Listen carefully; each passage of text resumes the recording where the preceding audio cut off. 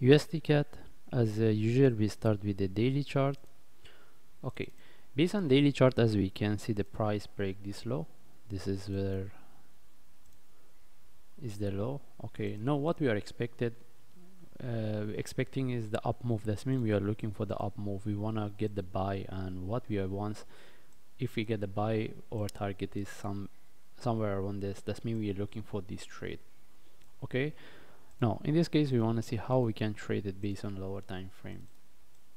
Okay, first thing I need to mention here, that is, we are not sure how deep this one can go, but what I can see here, we have a correction. That's means sharp move, a correction based on the lower time frame. I can show we want to see whether we can get the trade, we can look for buy or not. But before that, I need to mention again, we are not sure how long we will be within this correction, whether this is the start of the up move or not. Anyway, if we're looking for up move, any buy we get, we bear in mind there is a possibility what we have here, we get price drop before we take the up move. Now the question is whether the price from here can move up, or we should expect one move down. Okay, that means any buy we get, we should know how to manage it.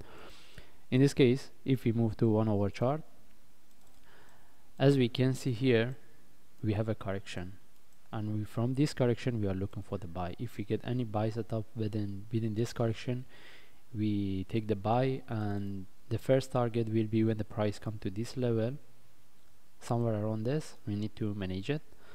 And in this case, if I move to 15 minutes, maybe it's more clear. Okay, as we can see the price dropping. If the price drop and break this low, then if we get any buy setup, from there we take the buy. And then another option is having entry above this. Again, having entry above is the way that mean the price should move sharply, break and move. If the price come and take, but we see it's not moving, we take with the trade. Okay, anyway, now we need to wait and see if we are looking for the up move. As I say, one of the option is this. The another one, we wait for the correction when we get the trade set up, and we're looking for the buy. In this case, we just follow the chart and we see how we can trade it. Again, if we get the buy, as long as the price move into the profit, we need to manage it in case there is a reversal. Thanks.